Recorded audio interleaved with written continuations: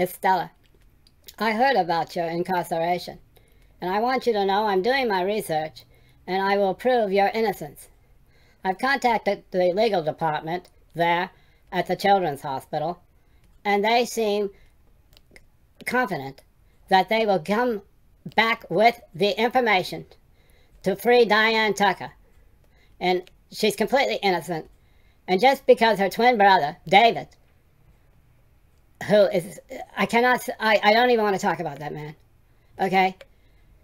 The whole situation with your brother. I know he's your twin brother and you guys were split up at birth and everything and blah, blah, blah.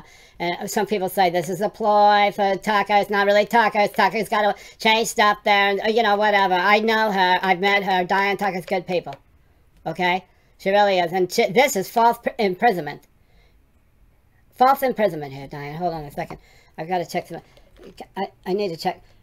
I need my comb over. My comb over. I'm just trying to.